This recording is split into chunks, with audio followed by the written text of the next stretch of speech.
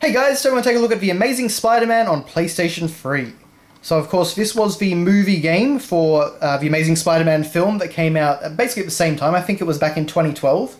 And I personally love that movie. Everyone that I know really liked that movie. The internet really hates that movie, so I have a bit of a different opinion there. But we have this fantastic render of Spider-Man in his costume from that movie, a design which I really enjoyed. We can actually see his web shooter on his wrist there. And he, of course, is preparing to shoot out some web while dashing through the city. So, of course, this was done by Beanox and published by Activision. And Beanox actually made some pretty decent Spider-Man games, this one included.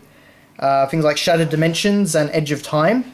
But, unfortunately, I believe they just moved on to Skylanders, so it'll be very interesting to see where the next Spider-Man game comes from. Because I have to imagine that we'll get one sooner or later. But, of course, there's the Amazing Spider-Man logo again on the side. And then, your power, your choices, your playground. I don't really know why they say your choices, because there's absolutely no choice in this game, but anyway. So, of course, we've got some glamour shots there of Spider-Man jumping around the city, beating up some thugs. There's the Rhino, of course, in the game. And we've just got this great shot of Spidey looking over the city and just attaching to a pole. And that is actually something you can do in the game. You can attach to things like that. So Spidey is back in Manhattan with the return of free-roaming web-slinging action.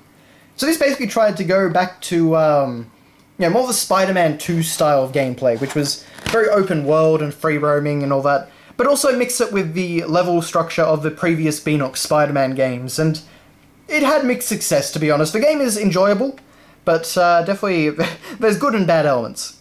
So on the disc here, it's very basic. We can just see a bit of a web up the top with the Amazing Spider-Man logo. Nothing too exciting. But then, we of course have our manual. And it's in black and white, and it's about 10 pages long.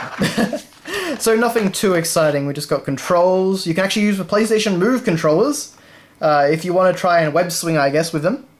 Which, is, to be fair, is actually a pretty cool idea, but I don't imagine it would work that well. And I imagine it would get pretty tiring. Of course, we've got additional controls up there, main menu, saving the game, cell phone menu. You know, it's not much of a manual, there is one screenshot, but at least it is something. The web rush mechanic, which is actually something that I really enjoyed. A lot of people had problems with that, but I thought it worked quite well.